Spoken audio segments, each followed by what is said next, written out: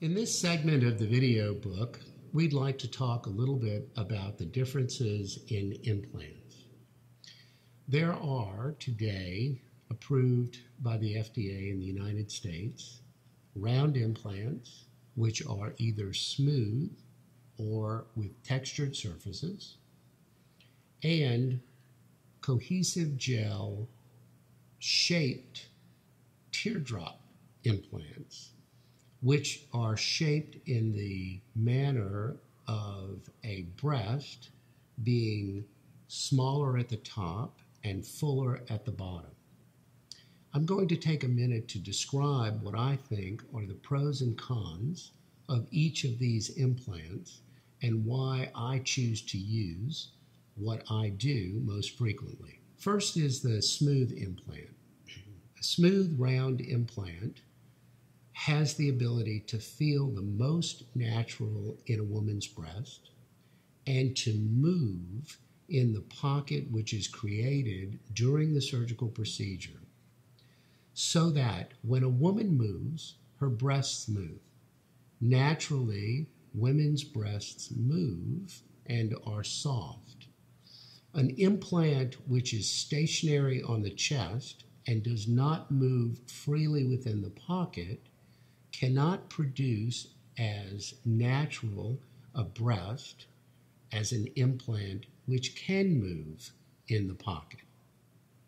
Further, a round implant, when standing up, always produces a teardrop shape simply because of gravity. And it produces that teardrop shape no matter which way it is turned.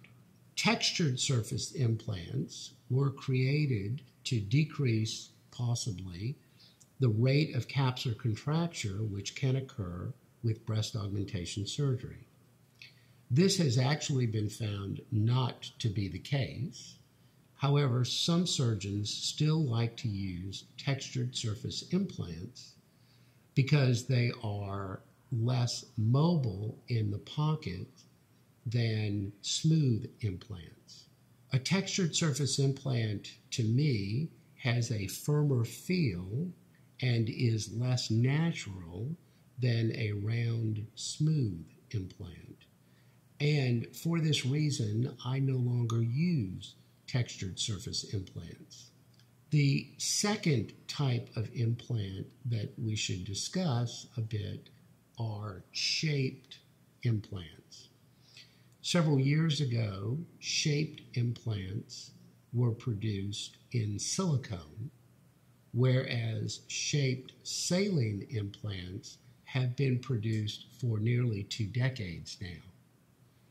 These shaped implants are always textured to help prevent the implant from flipping upside down and distorting the way the breast looks.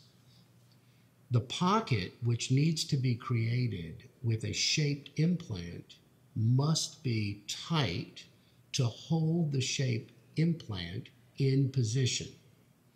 You can imagine that if you produced a tight pocket so that the implant will not turn around in the pocket, then the implant and the pocket will not be freely mobile, and your breast will not be as soft and natural as a natural breast would be.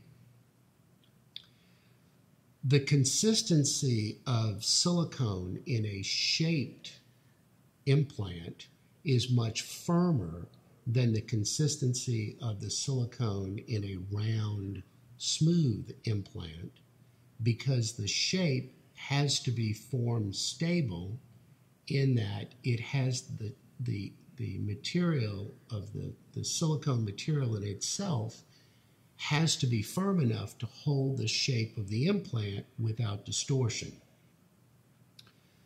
Shaped implants, I think, have an important role in breast reconstruction surgery, where there is very little breast tissue, and we are using implants or some sort of skin grafting to produce the skin envelope of a breast without any native breast tissue or natural shaping of the breast itself. Invariably, using a round, smooth implant, which is freely movable in the pocket, gives the most natural looking and feeling breast that can be created today with breast augmentation surgery.